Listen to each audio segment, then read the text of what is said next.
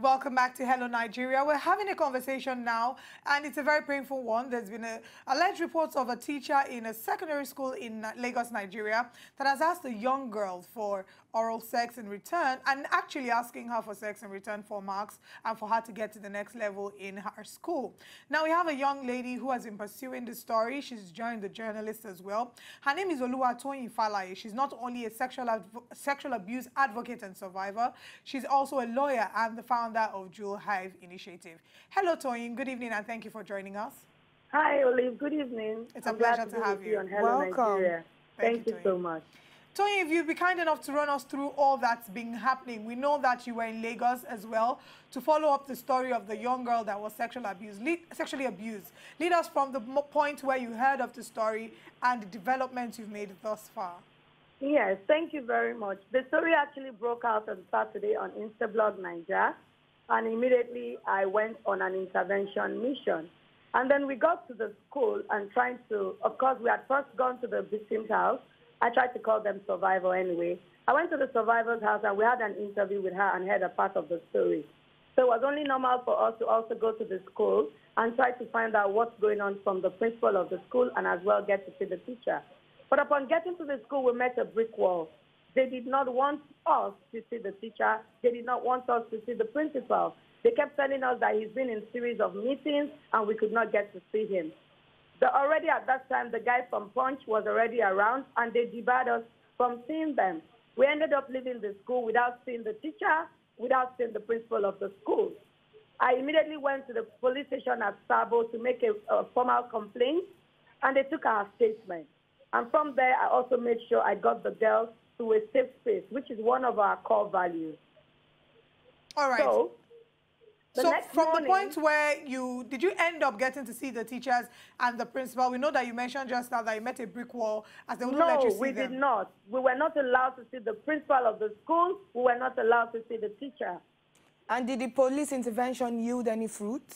The Sabo police station have honestly been helpful because after we lodged a formal complaint the next morning, we went there to put our official statement on paper, and immediately an officer was drafted alongside another officer with myself and the survivor, and we went back to the school on the second day.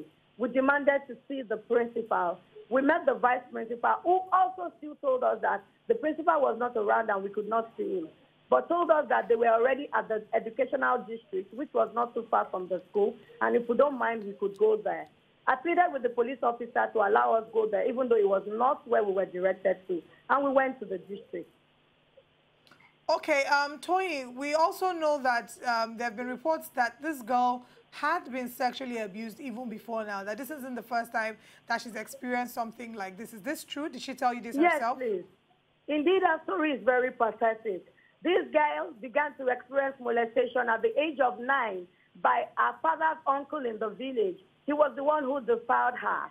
So when she turned 10 again and they relocated to Ibadan, another abuser continued. This time it was her stepfather's brother. And then 2 years ago, in their dingy apartment there in Iwaya, she was raped by a robber who came into their home in the night and carted away some items in the house. So we're talking about a...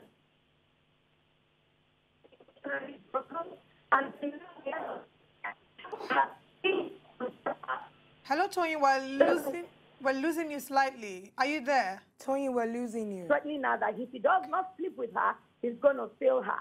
So on 2 occasions, he has made her to perform oral sex on him. Very, very gory. He made her to stay in the cupboard in a physics lab to perform oral sex on him. On the second time, he put her under the table of his office and made her to perform oral sex on him. Now, all these reports that you have, Toyin, these were the things that the girl told you by herself. By herself. In fact, my interview with her was the second time. The third time was the Punch newspaper. The fourth time was at the police station. And the 5th time was at the district yesterday. And I must tell you, this girl has said the same thing each of the 5 times. Okay. So, Toyin, now what is the next step? Now that the girl has given her side of the story, is this matter going to be taken to court so that the victim or the survivor, as well as the perpetrator of this, the alleged perpetrator of this offense, would be able to... I'm excited to inform you right now. I just got off the phone before you called me. with the Lagos State Police Command Gender Unit GRA Ikeja. And I'm excited to inform you that the molester has been arrested. It took us 3 whole days to get this man arrested.